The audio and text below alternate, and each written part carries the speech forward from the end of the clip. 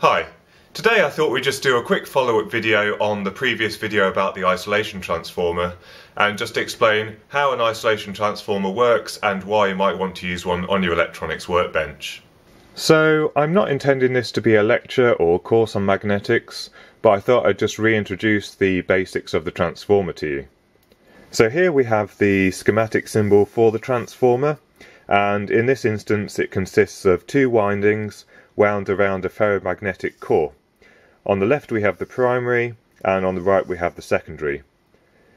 The two coils themselves are completely isolated to DC. That is, if we were to place a continuity meter between these 2 points here or these 2 points here, we'd hopefully get an infinite impedance. But when we apply an AC waveform to one of the windings, we create a varying magnetic field which induces a voltage in the other winding. The relationship between the voltage that's induced between the two windings is described by this equation here. So if we have a one-to-one number of windings on each side, if we were to apply a 230 volt waveform here, we'd also see the same 230 volt waveform on the secondary. And if we had half as many windings on the secondary side, according to this formula, you'd see, instead of 230 volts on the secondary, we'd see 115 volts AC. And our second equation here just shows that we are indeed obeying the laws of physics.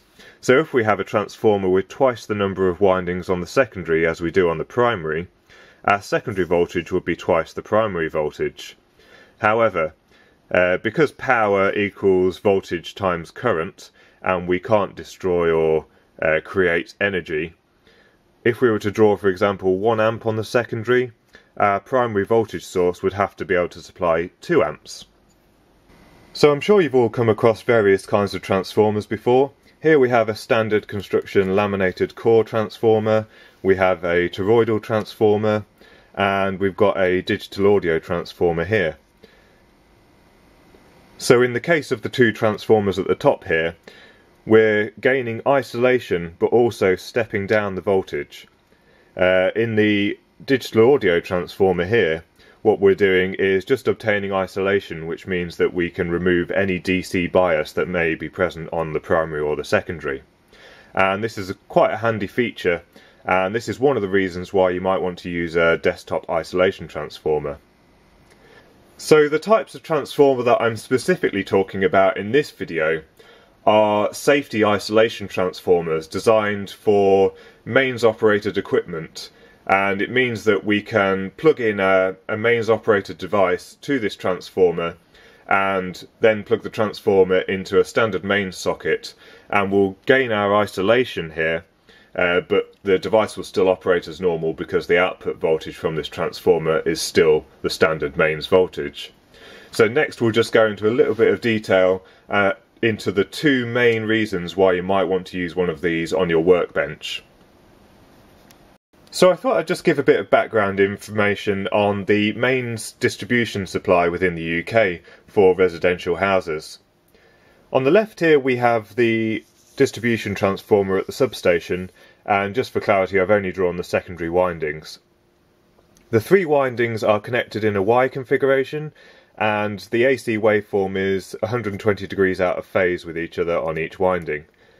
The star point of the transformer is connected directly to the system ground at the substation, so typically this would be a very large metal grid buried in the earth underneath the transformers, with quite a heavy conductor connected between that and the star point on the transformer.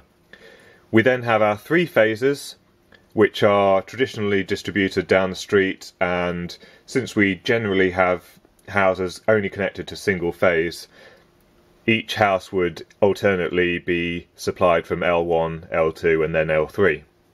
And then depending on the earthing configuration in that particular area dictates how the earth and neutral here are distributed to the houses. So we'll just talk about that briefly now. The first configuration we'll talk about is the TT supply.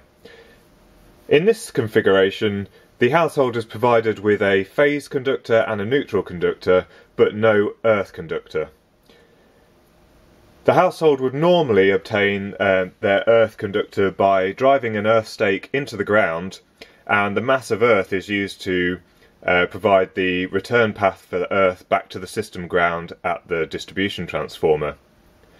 The second way in which we can supply a main supply to the household is the TNS connection. And in this configuration, the household is provided with one phase conductor, a neutral conductor, and a protective earth conductor. So 3 conductors enter the household, and that is distributed around the house as normal. The third and most common configuration for any modern installation in the UK is the TNCS system.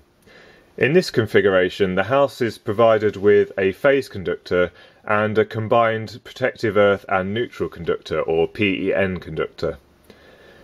So the star point of the transformer, which is also earthed at the substation, is distributed to the households in that area, and at the inlet to the house is split back out from the PEN conductor into a separate neutral and protective earth conductor.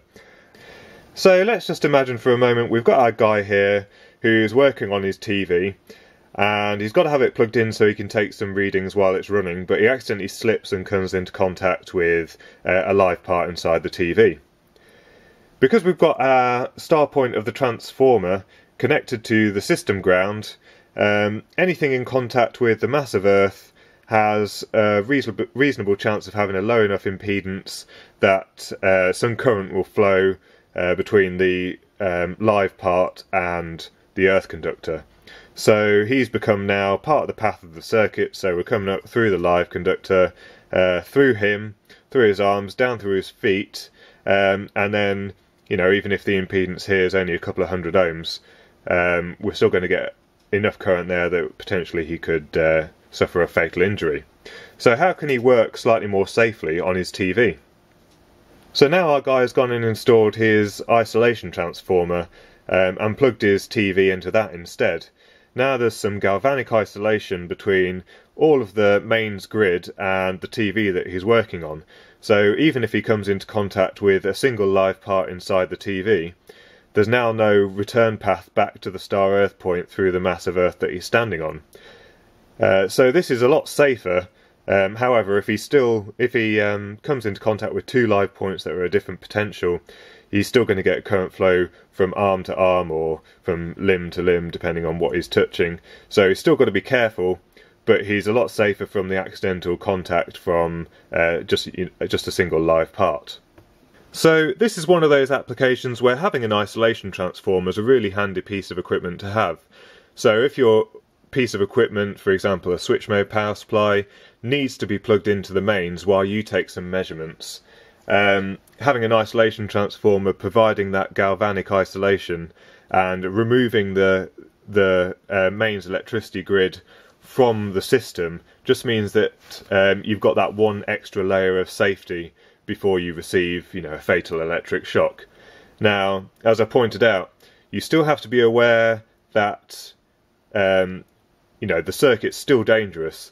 If you come into contact with different parts of the circuit and they're at sufficient enough different potentials, you're still going to receive an electric shock. And, in the case of a switch mode power supply, you've got your high energy storage capacitors there. If you come into contact with those, you're still going to have a bad day. So let's look at another reason why you might want to use a mains isolation transformer at your workbench. Let's say we've just built this circuit here for driving these LEDs directly from the mains, and we rectify the mains coming in. We've got our capacitor for storage, we've got an inrush limiting resistor, and our LED current limiting resistor, and then we've got our LEDs here. And we want to have a look and see what the waveform across these LEDs looks like on our oscilloscope.